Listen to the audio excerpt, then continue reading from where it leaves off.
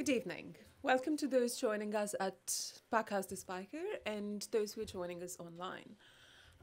We might have listeners here today who are joining us from almost 8,000 kilometers away from one of the Caribbean islands we'll be talking about tonight in our panel.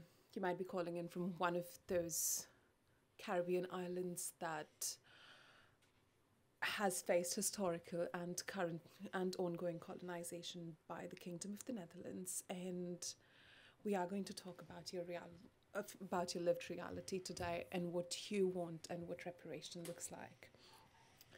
We will reflect on the impact of historical colonialism, the impact that stolen land, stolen bodies, and just absolute greed has had on us.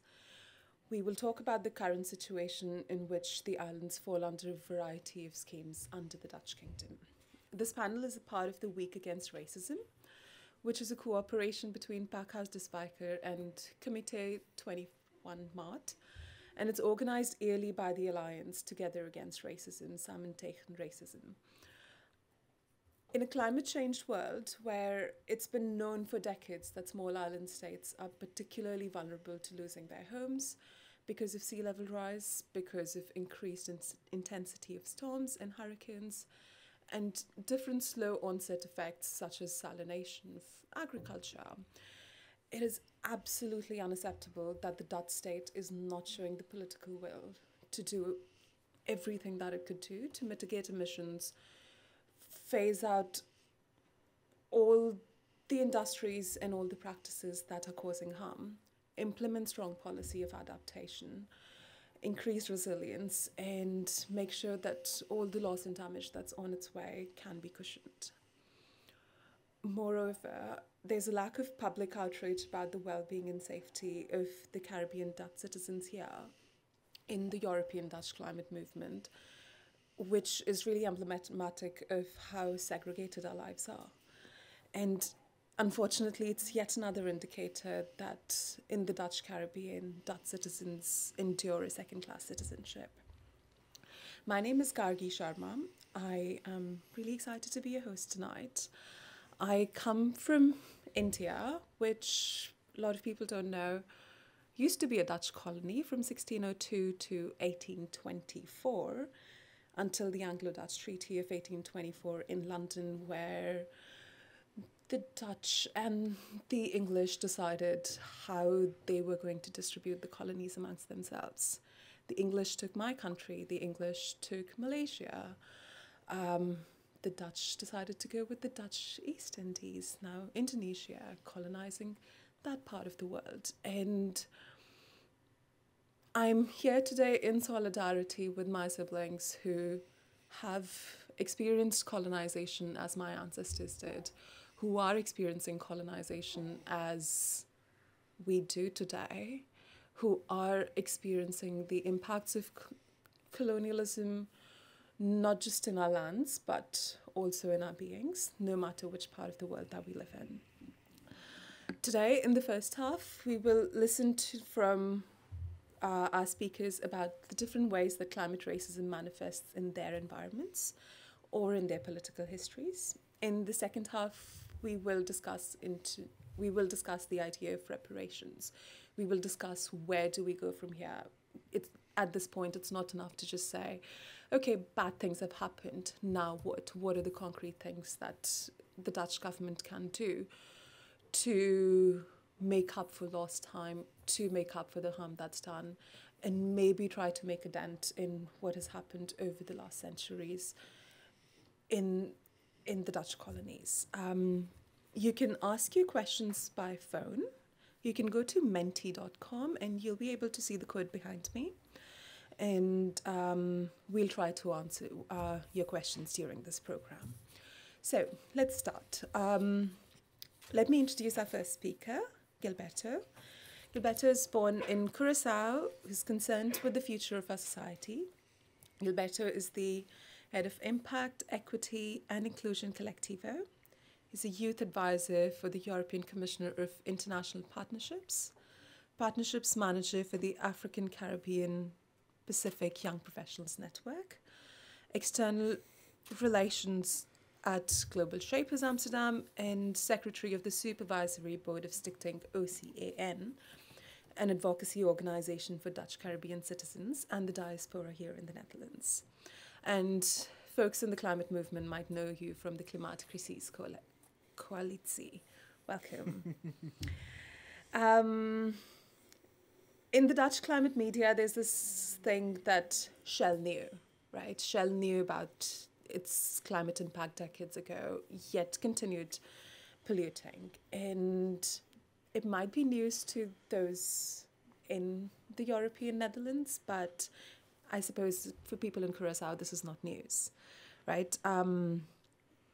Or this is not surprising because Curaçao's history with Shell goes way back. When Shell opened a refinery in 1918 in Curaçao. Can you tell us a bit about what happened? What have been the impacts since? Oh, there's so much to talk about. I guess one of the big things that the impact that Shell had was it's a problematic relationship in the sense that it provided a kind of economic benefit for the island, but often the promise that it was that it made was a lie. It provided a lot of people with jobs in the short term, and a lot of foreigners came to live in Curacao. People from Cuba, but also people from the other English colonies. They came to Curacao, so Curacao started having a booming economy after the 1918. But that also made Curacao a type of threat, especially for other foreign powers. Particularly what happened in the Second World War, Curaçao was one of the main providers of oil for the Allied forces. Curaçao and Aruba both. And that meant that they were at increased risk because there would be submarines and they would have to have days where they have to take out all of the lights and just darken all of society because there was a lot of fear. Nevertheless, the net benefit for the Netherlands was huge. Not so much for the island. And although there was an economic benefit, the economic benefit was often concentrated in the hands of the few. The economic benefit often reflected an incredibly segregated, exclusionary way of doing politics. So there were people, my great uncle used to work for the refinery, and he would tell me stories about, oh yeah, and there were these neighborhoods for people from Suriname, there were these neighborhoods for people from the Netherlands, and there were these neighborhoods for people from Curaçao.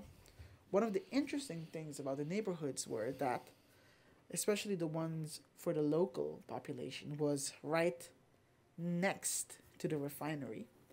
And all of the bad, all of the pollution in the air and the toxic emissions would go on that neighborhood. And when you look at the health results today, a lot of people growing up in that neighborhood have asthma. A lot of people have chronic lung diseases that are now generational. My great uncle also lives in one of those neighborhoods, and he got lung cancer. So it's very interesting to see that specific. Well, this is such a great picture, and this is very important because the economic injustice that happened on Curaçao was also it really accelerated the labor movement. In 1969, we know something called we celebrate Dia de Obrero, and that's the 30th of March, and that was also the day that protesters and workers decided that they are done being mistreated by the refinery, or as we call it there, Isla, which means island. And what's interesting, right, is that so they were paying their workers, but often they also had contractors. And then they would pay the contractors almost half of the amount that they would pay the workers. But often the workers were not locals. The workers were either people. There was a very hierarchical, very caste-like system there where Dutch people were at the top, and then there were other people that were pretty either light-skinned or good in Dutch. So Surinamese people were also above the local people, and then there was the local black population were at the bottom, who would also get paid less. And I think what we see now today again, to bring it forward to what's happening now, that the the political issues that we see happening right now are still connected to the refinery because there was never an opportunity for the island to divest from it. If I'm not mistaken, it was in 1985 that Curaçao's government bought over the Shell refinery from Shell. And Shell gave it to Curaçao for 1 guilder. And the reason that they sold it for 1 guilder was so that the government would buy also all of the responsibility of cleaning, and because the island was so dependent on the oil trade, because there was never an opportunity to have extra income from other different things, because it was not needed. It was not needed. It was not necessary. That ultimately they had to do it, because otherwise 2,000, 3,000 people would lose their jobs. Now, what was very interesting was, and it's actually very vicious and evil when you think about it, because they sold it, but then they instructed their workers to pour salt water in the pipe so that nobody else could use them. So they wanted to sell something and then damage the infrastructure so that it couldn't be used. So it's an extreme multi-layered way of manipulativeness and destructiveness. So okay, fine. That didn't happen because the workers resisted, and so Shell, or now as we call it, Isla, was maintained. That being said, obviously it's not sustainable. So what happened afterwards was, back in after the referendum in Curaçao in 2010, there were more and more crises connected to Venezuela, and what we were seeing was that after Shell left, Curaçao rented it out to Venezuela, and we have very strong relationships. But the role of geopolitics plays a huge role. So when sanctions were imposed on Venezuela, the oil trade stopped. Now, I mean, as a climate activist, I'm very happy for us not destroying the environment and for killing a lot of people. We don't have to do that anymore, which is a very good thing. But at the same time, because of the lack of investment in any type of economic growth for the citizens and any type of sustainable ways of dealing with things, a lot of people were left with no jobs. And so now they're constantly seeking for a new company to take it over. But honestly, in this climate, not joke, but honestly, I'm not sure it's going to happen in the way that we think it's going to happen. And so the refinery and the oil trade has had a chokehold on the economy. It has had a chokehold on the infrastructure, but also on the ecosystem. I mean, it's destroyed so much. Literally, they created a refinery in the middle of the port, so at the center of the island. So everything surrounding the city is polluted. And it's going to take years, tens of years, to actually really divest from that and to clean up everything. It's going to cost billions. And nobody wants to talk about it. And then the Dutch government has not taken responsibility for that because, no, it's an internal affairs issue.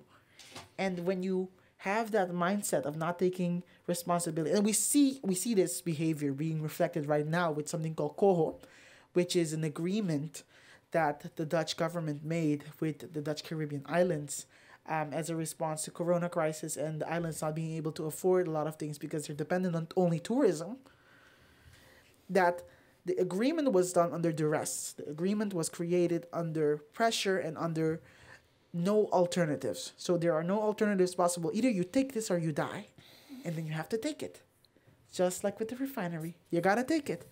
So understanding and rounding off, I think when we look at climate racism, we also look at how climate injustice and pollution is created because of economic disadvantages and because of being forced to take choices that are impossible. And so either you harm yourself or you harm yourself. And honestly, that's the ugly truth. And if we want to change anything, we need to be able to sit with that truth. We need to be able to recognize, ooh, it's crap. And then we can start, because I often feel in Europe, right? We have this, oh no, we should close all of it. And I agree. I agree. But then at the same time, when we don't talk about reparations, when we don't talk about how do we make sure that the communities that have been left behind, that they are taken care of, and how do we provide sustainable and long-term ways of dealing with growth and with change, and we immerse people in new ways of thinking and new possibilities, we're not going to really change anything, because climate injustice is the fruits of a mindset that was toxic and that was based on domination and that was based on oppression. It is only the fruits of that. Pollution is bad, but it's bad because we're so disconnected from ourselves and our environment that we cannot possibly even think about other things. We're not like, oh, we don't care about anything because it's all about me. And when that ideology and that mindset is politicized, is systematized, is institutionalized, you get the fruits of our labor 100 years later. And here we are. Thank you. Yeah. Thank you very much. Yeah. Thank you. Yes, you're right. We're forced to make choices between. We're forced to make a choice between two options that are both horrible, and it's presented in a way that a choice is necessary, one, and second, that we can't have good things, right? You can either eat or live in a good environment, right? You can either send your kids to school, or you can have lush green fields, and we need to move beyond that binary. I would love to discuss that with you later. Next, we also have with us Sheila Ishwardat in the studio. Sheila is a decolonial climate justice organizer who worked in St. Maarten for an NGO after a climate disaster took place. So Hurricane Irma took place in 2017. You were there a year later in 2018. Can you please tell us what the situation was like in St. Maarten? What was the state of the island? What was happening there? Yes, definitely. So Sint Maarten is a very unique island in so many ways. It's the smallest island with two nations on it. Half of it is French, colonized by the French, and the other half by the Dutch. But Sint Maarten's, the Dutch side, has its own government, but it's still part of the Dutch kingdom. On the French side, however, it's a French overseas department. So the independence is, the independence, so to say, is organized differently. And when I arrived there, I was very shocked by all the devastation that was still there. I arrived 1 year after Hurricane Irma passed, and you were still seeing these kinds of scenes of completely destroyed neighborhoods, hotels, so many places where you could still feel the storm raging, actually. And that's when I found out that there was one organization still working there, doing reparations, rebuilding housing, and I applied to join them. And once I was in that interview, they already let me know what kind of tensions there were within that organization. They didn't specifically say there were racial tensions, but they told me that they hoped that I, as a Dutch coming from the Netherlands, but still a person of color, could sort of mitigate these racial tensions. They literally told me that they didn't really trust my team, the team I would be in, which was a team of black women who were not all born on the island, but most of them. Yes, so this is what they told me. This is the situation. We hope you can sort of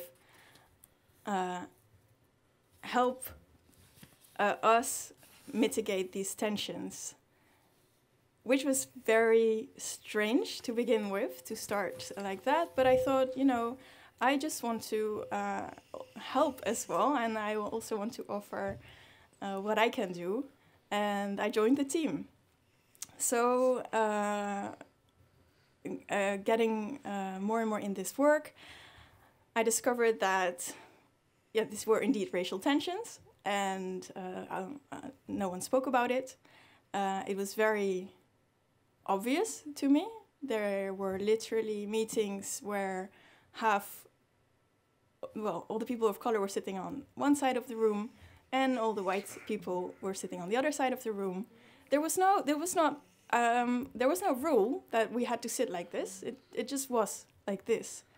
So this was a very physical way of seeing that this racism was there. But it was not only that, there was also the tone to which we were spoken to. So like how I was spoken to in that interview, but also how my colleagues were spoken to on a regular basis. There was so much distrust in the work that we were doing that they were behind our back checking up on the work that we did. They were making calls calls that we already had made to check if we really made them. So these kinds of things were happening. And it was not only that, there was also this structure in salaries that people who were working for the international mission of this organization would earn this international salary, while local people would be on a local salary. Because according to the organization, these people already had a house, forgetting that all these houses were destroyed. But according to them, okay, so they already had a house and they have local resources, so they don't have to pay as much as the internationals coming from abroad. Which, in my opinion, was completely unjust, as which part of the population who needs this money the most to reconstruct, to help their families, and who have lived through this hurricane. Because that was the second shock that came to me, was hearing all these stories of people that had lost everything. Their house, they had lost people close to them, their gardens where they would grow food. Everything was destroyed by the hurricane. And everyone was just looking to get to safety. So when I was there, 1 year after that, my role was to visit families and see what kind of help they needed with the rebuilding of the houses. I was seeing families where they literally didn't have a house anymore. Only the bathroom was standing, because usually the bathroom was made of concrete, and the rest of the houses were then made of wood, for instance. So there would only be the bathroom still standing 1 year later. And this is something that is completely not understandable, I think. And this is not only the fault of this organization, because they were there to help reconstruct, so people were happy that we were there and providing some kind of aid. The Dutch government also had a huge role in creating this inequality. And I don't know if we're going to talk about that later as well. We can talk about it right now. How do you find the Dutch government contributing to the problem somehow? Is that what you mean? Yes. So the Dutch government, right after Irma raged by, they gave some emergency aid. So they sent in the military because, well, that's their role as a kingdom. This is what they agreed on with Sint Maarten, to provide that first aid. And later on, they created helping financial help package, which was a trust fund. And they gave this through the World Bank. they had 550 million euro that they donated between brackets. And they had so many conditions attached to this aid. So the question there is, who are you actually trying to help? I would say there were so many conditions to it that the Dutch government was actually trying to help itself, because they had to educate people in certain career fields. That was one of the conditions. There was kind of conditions about corruption. There were, many different kinds of conditions. And then on top of that, giving it through the World Bank means that the World Bank adds its own conditions. So when I came there, none of the money had been donated yet.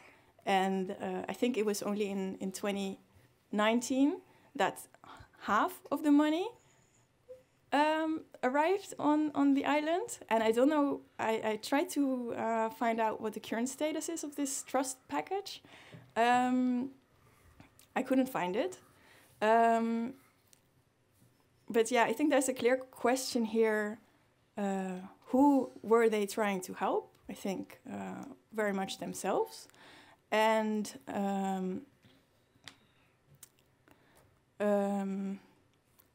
if the aid is not in the right place after 2 years after a hurricane, that's not aiding. That's not a donation. Because people needed that help immediately. And you cannot wait for that money and just like not have a house. And this is one of the first essential things that we need as a human, proper and safe housing. And on top of that, hurricane season is every year. So every year that goes by, there is a new risk of your house being destroyed again if your house is already rebuilt. So that was, the state when I arrived on Sint Maarten in 2018. So the state was seeing a lot of mistrust and infantilization and just massive power imbalance. And what I'm understanding then is there is an active and concerted effort to undermine the autonomy and self-determination of peoples who, under law, are equal to those that live in this part of the kingdom. I think that gives us a good opening to take a closer look at Bonaire, an island that has been marketed to, the Europeans for its pristine diving places and strong nature conservation, but and since in 2019, the island was annexed as a public entity of the Netherlands. In a little over a decade, the island has seen a massive rise in its population. So it has increased from 10,000 people to 20,000 people. All this development and sort of like an importation of Dutch and other rich people who come into Bonaire and buy up the land and the beaches and effectively exercise control over the water, raises a very simple question. What do the people who live there think about it? Like, what is what do the local people think about millionaires and billionaires from other parts of the world coming in and buying up 10% of their island with the intention of creating their own paradise or their own village?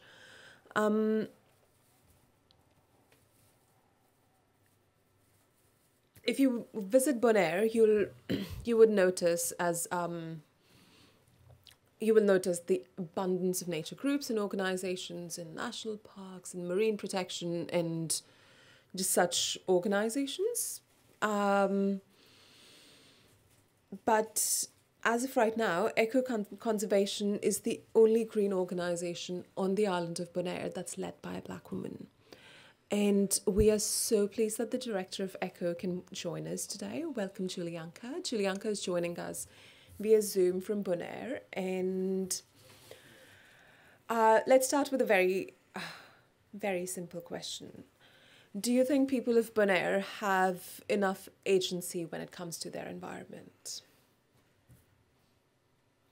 So I think, thank you. I think people of Bonaire, we have always care about the environment here on Bonaire, but now, Bonaire is so diverse. We have become not only Bonaireans to really help and protect and decide about our environment and our nature. And as you said, there's a lot of nature conservation on the island, but one thing being led not by Bonaireans is also giving it another direction. So it's misleading to think that the locals won't care about it, because they do. And it's because we have done for all the past years that we have a marine park for more than 50 years, because when we started as active Bonaireans to do things, there was less bureaucracy, and it's how we have protected our nature still now that we're part of Netherlands in a more strict way, and that a lot of organizations are coming up with the great idea to help us protect our nature. But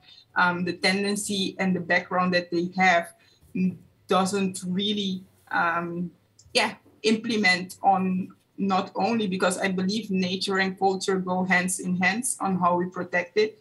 And if you are not from the island, and if you're new on the island, even 10 years on the island, it's hard really to understand how the locals want to continue protecting their pristine island. Thank you. I wonder,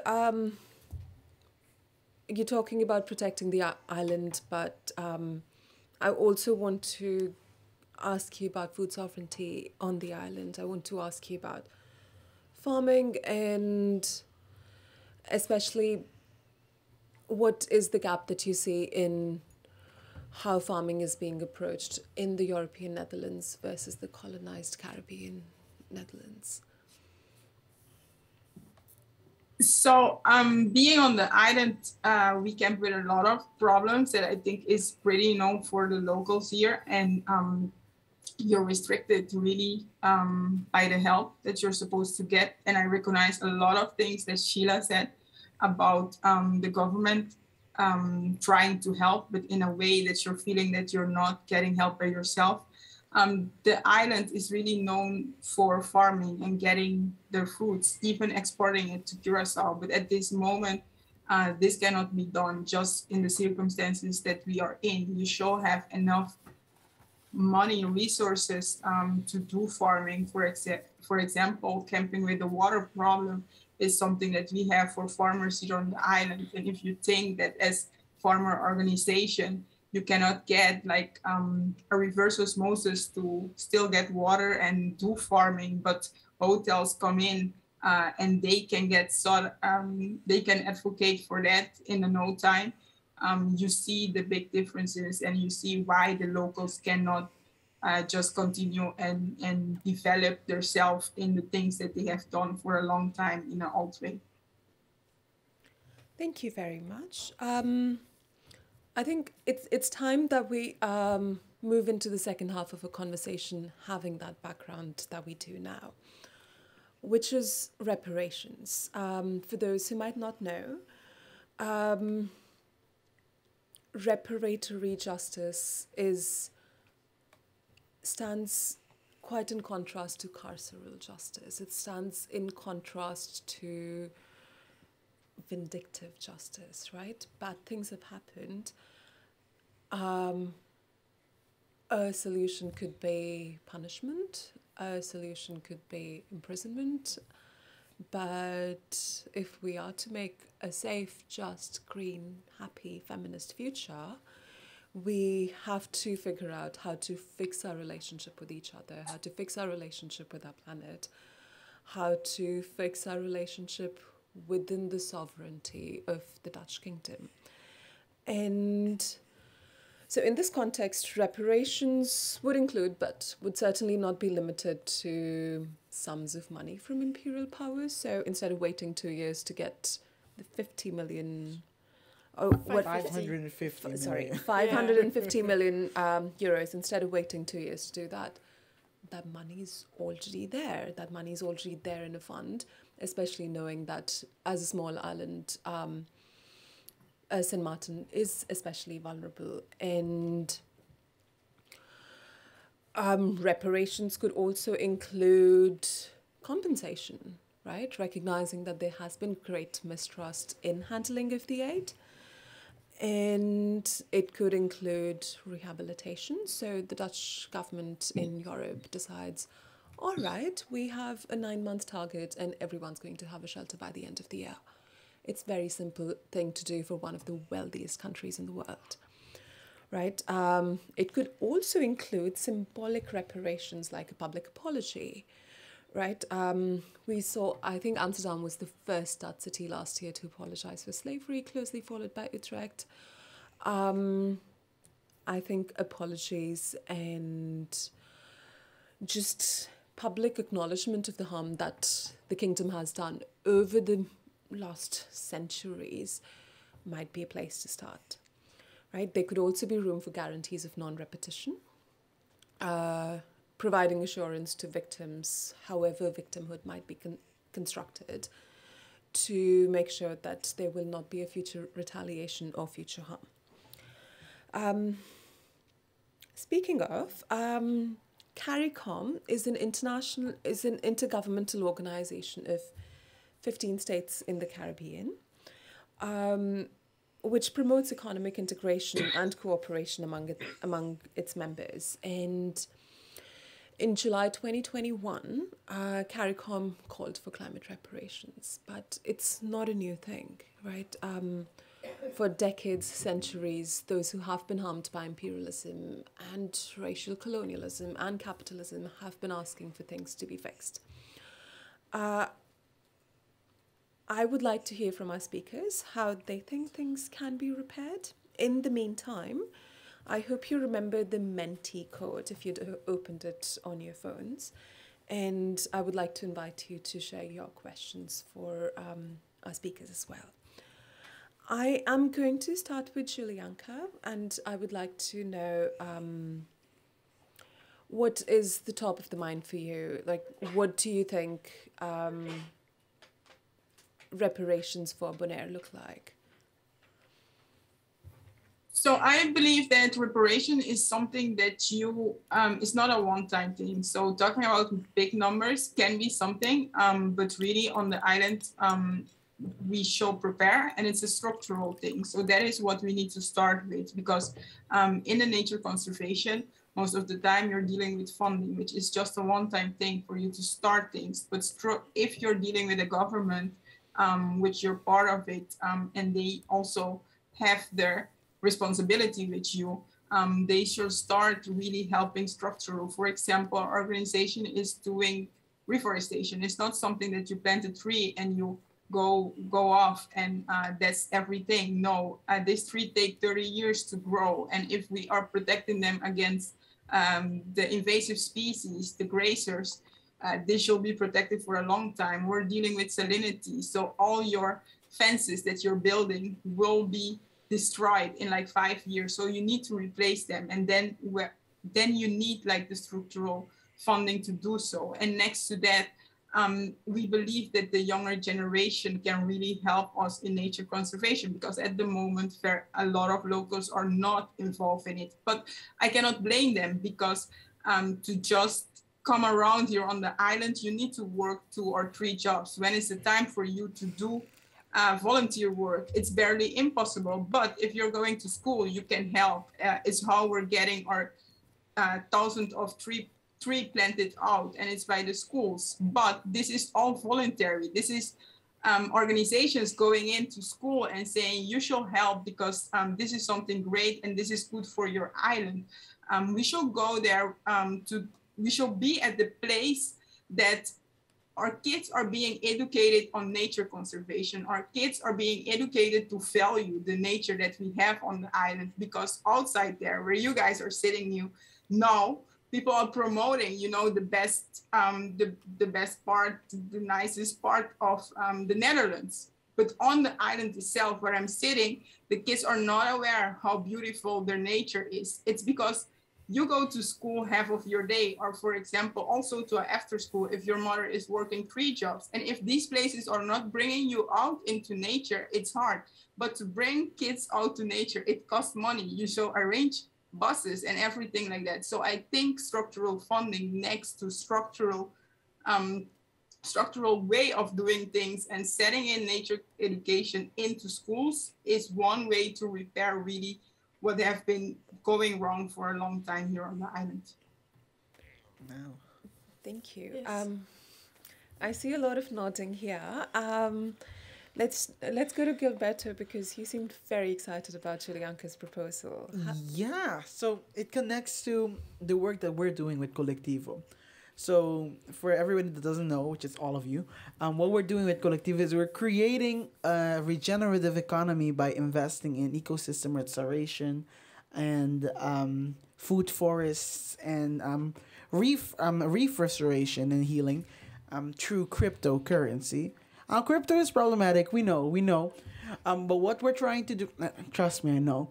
What we're trying to do is to reimagine what it means to have a local impact economy and reimagine what it means to make money that is community centered and where money is based on the health of our ecosystems and social impact on the ground.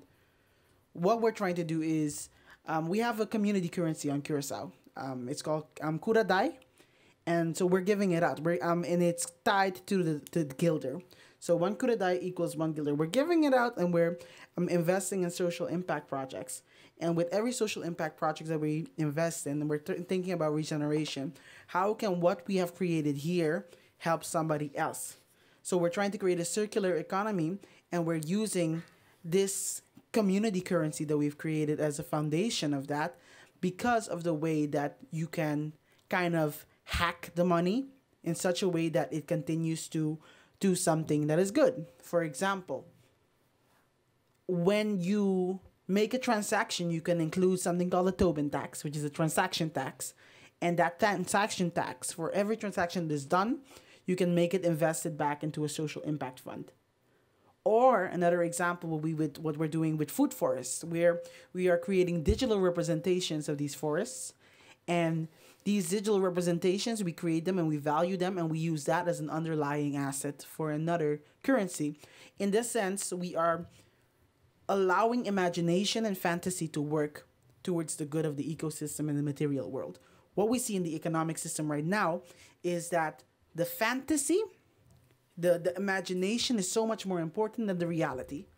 And the reality is that there is climate injustice happening and there is destruction of ecosystems happening. So if we can make the fantasy be a reflection of the reality, then it's not that great of a fantasy. And when that is not that great of a fantasy, we can realize, oh, if our fantasy created world needs to become good, that means our material world needs to become good. So we're removing these perverse incentives and we are replacing them with social impact, also in a community-owned way. So we don't do it on a top-down level. We're designing something called decentralized autonomous organizations, which is basically a glorified name for a cooperative.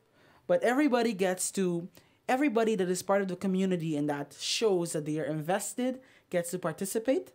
Everybody gets to vote on these things, and the voting is not connected to the amount of money you have, but the amount of desire you have to create social impact on the ground and to help others. And we already have some pilot projects happening, and we're funding. I think we've given out at least 30,000 guilders in funds in this very small, short amount of time. And we're going to be scaling that in the upcoming years. Now, to bring it on the political level, what does this mean also for how the governments need to implement it? Focus on community-centered growth. Communities know where help is needed. And when you continue to keep everything at the top, like, oh no, we're afraid of corruption. Well, there are ways to bypass that. There are ways to check that. There is this obsession and this it's so annoying because people continuously assume that the islands are so much more corrupt than here. Corruption here is legal, y'all. Like, it's legal. You know, we call it lobbying. Yes. And the subsidies that are given often to big polluting companies is allowed. In fact, what we don't realize is that paying governments off has been legal for Dutch companies until like the early 2000s. So when these perverse incentives are created in the system, it doesn't have to be corrupt anymore. And then you can create this imagination, this dream, this fantasy that, oh, no, we have good governance here. So we can tell everybody else what to do. It's honestly, it's very sadomasochistic because we're very good in, and we, as in the Netherlands, we're very good in kicking down. You know, you see that with Italy, you see that with the rest of the Southern European countries, you see that with the islands. We're very good in punching down when people are vulnerable and pushing them and overbearing them with a lot of unattainable loads. And then when it comes to actually having to stand up for against any country that has more power, we're like, no, we'll do what you want. So we need to get with the picture and realize what is happening, and that is a pattern that is historical and it's been happening for ages, and it continues to repeat itself now in Curaçao and in St. Maarten with the coho. The same thing with the decolonization. It happened in the 90s. It happened with Isla. It keeps on happening again. So how do we break this pattern? We break it by telling the truth, number one. And then we break it by investing in local community growth, number two. And also on a long-term level, when we keep people accountable with what they say and we align ourselves with values and ideals, and not just fantasy ideals, but real ideals that mean something for the people on the ground, instead of just like this, you know, this recipe that has been given to you that you have to make. That's how we're going to fix it. And it's possible, and we can do it, and we will win. But we have to be willing to sit with the discomfort of saying, oopsies, maybe that's not that good of an idea. We will win, yes. And it's rather rich, you know, for colonizers to accuse others of corruption and giving aid through the World Bank with a million strings attached, and still having mistrust in those who are just trying to rebuild their society. Almost like they're projecting their own ideas of what power looks like, or what building a community looks like. We've heard a lot about money. Sheila, do you think of reparations outside of money, or do you think a few multi-billion-dollar checks would be enough? It'd be nice, though. Yeah, if it only was so easy, and if then all the pain and suffering and history and everything would be gone. Because no, it isn't. I think apologies isn't enough. Money isn't enough. But what I really saw in this whole process of how the Dutch government treated St. Maarten after the hurricane, and how a lot of NGOs treated the people and on St. Maarten, is that it was so paternalistic, and that they didn't listen at all to what the people wanted. The people that live there, who have lived through the hurricane and the whole aftermath, the people that know their island, that know their community, they weren't listened to, and there were other people from outside saying, we know what's best for you, and that needs to stop. That really needs to stop. People that live there have their own autonomy, they have their own ideas, they know what's best for themselves, for their families, for their community, and for their island. So I think that is a really important part of what anyone who wants to give some kind of help need to do. Listen to what people need and what people want, and don't go there saying that you know best. And yeah, that is something that is necessary on top of the apologies, and on top of all the financial reparations that need to be made, and on top of all the environmental disasters that have been created throughout history in the Caribbean. Yeah, those who've contributed the least to the problem pay the highest price, come up with the best, most inclusive solutions, and yet are sidelined for whatever some tech bro or other university researcher or whoever might say. Thank you for pointing out the paternalism in the entire idea that someone living 8,000 kilometers away in Amsterdam, with a roof over their head, knows how money should be spent on the ground in St. Maarten, where the only thing left of a person's home is the toilet. So thank you very much for pointing that out. We have one question from Menti, and I would like to invite the audience, both in the room and online, to share any questions you may have. The question's about solidarity. So, Julianka, let's start with you. What do you think the European Dutch climate movement can do, should do, if they should do anything to support climate justice in the Caribbean? Wow. I believe that to start is to understand that we have different climates. And it was well said by Sheila. They should understand that we're dealing with the rising of, for example, beaches. And that is still from the island people, those beaches. It's not from the people who have buy their houses close to it. So I believe looking really close with the local people on how can it be done and respected when this is being said is the only way, because when it's being done by the locals, and you cannot impose what should be done by them. So it needs to be we need to work together in it, and then to work together it should be both people putting arms under it and not all the decision being imposed on the island. Thank you. Gilberto, very briefly, Yeah. what does international solidarity look like in this context? What does it mean for the people who are 98% of the kingdom's population to support the 2% of the kingdom's population? I mean, what the climate movement at least could do is that they could start protesting when the Netherlands wants to basically blackmail the islands.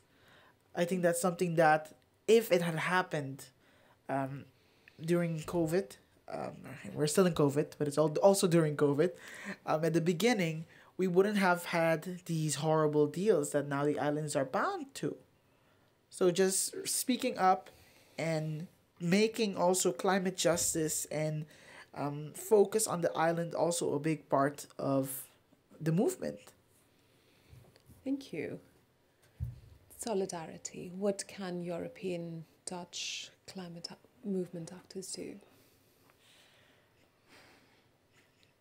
If there is anything. Yeah, I can only join into what you've both just said. You need to speak up.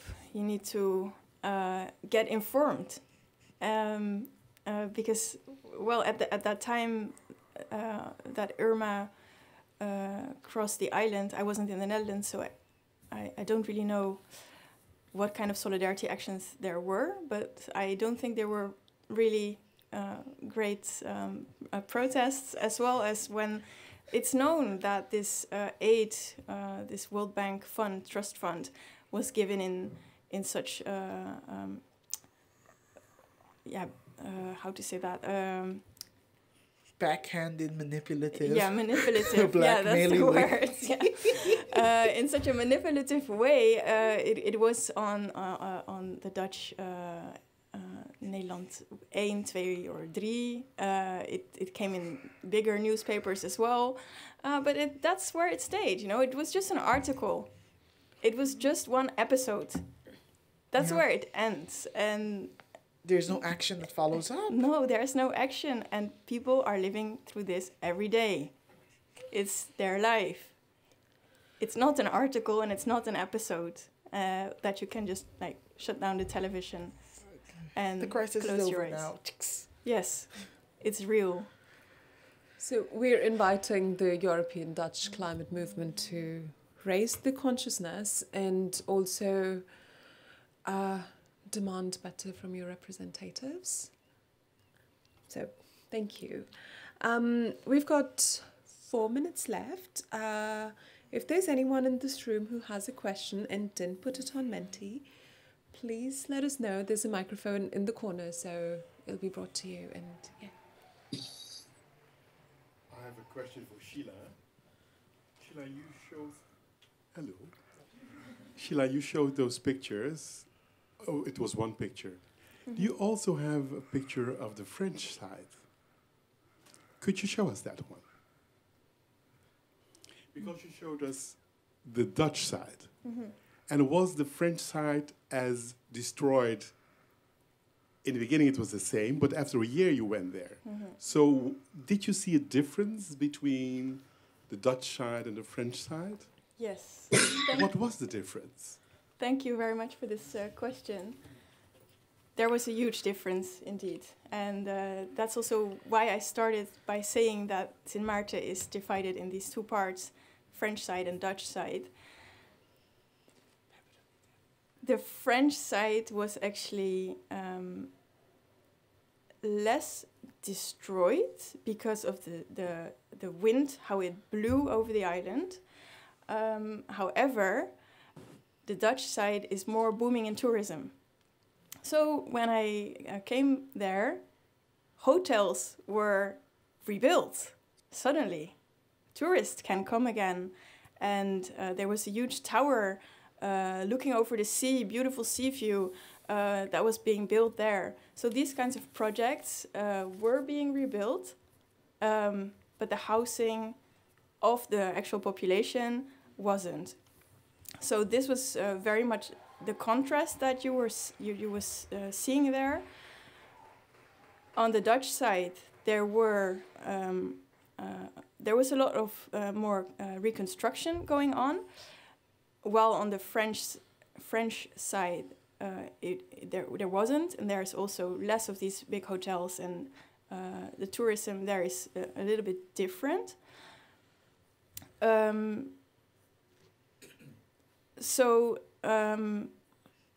On the level of the housing of the population, I would say it was about the same, the damage and the reparations. However, on the facade, if you would drive through Sint Maarten, the main roads, it would have been beautifully reconstructed like 1.5 years after the hurricane. But if you would look a little bit more uphill and go a little bit further into the neighborhoods, you would still see that there was so much damage and so much destruction still present. Yes, definitely. Right. Thank you. We are at time. First of all, I feel so honored to have been in conversation with the three of you today. I really appreciate the three of you having taken the time out to share your experience and wisdom with all of us. And you've given us a lot of food for thought and also some concrete points on what needs to be done. There needs to be truth and trust and investment and apologies, and we need to stop the infantilization of the islands, and we need to talk about what's happening on the islands. They're a part of this country. They're a part of the sovereign nation, and we need to talk about them when we talk about the Dutch climate movement. It's not just dikes being built on the North Sea. It's what's happening in the Caribbean. That is the Dutch climate situation as well. Thank you to the audience. If you want to learn more about our speakers, you can find their social media and other on the webpage where you registered. I would also like to invite you to check out CARICOM's Climate Reparations Ask. Last but not the least, Do join us on the national demonstration on March 19th, which is a Saturday, day after tomorrow, organised by the committee the 21st March. We will meet on the Dam at 2 p.m. and march to the dock worker. There is a block, there's a particular green block for against climate racism, and we'd love to see you at the Dam Square. And those of you who are in the room, we are having some music in the main room between 10 and 11 p.m, so please come join us. Thank you again to our speakers, to our viewers online, and to our guests in this room. Have a good evening.